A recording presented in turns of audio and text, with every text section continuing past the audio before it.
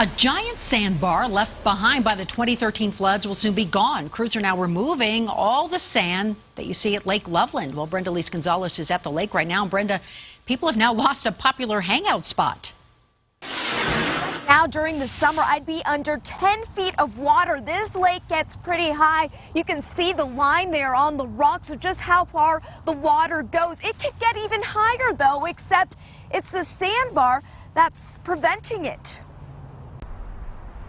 The water at Lake Loveland is no longer the main attraction. That's something I've never seen. We came out here so he could see the big trucks. This week, crews will dig away what's left of the sandbar created 3 years ago by a heavy flood. The sandbar has since become a popular spot to view the lake from. I've even seen people suntanning out there.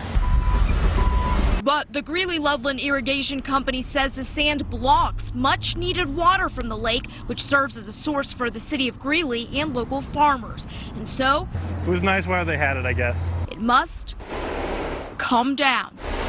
Not the most enticing sight for Linda Schaefer, Definitely not, but it's progress. who thinks the trade from sand to water is worth it. It'll be so nice to get our lake back to normal.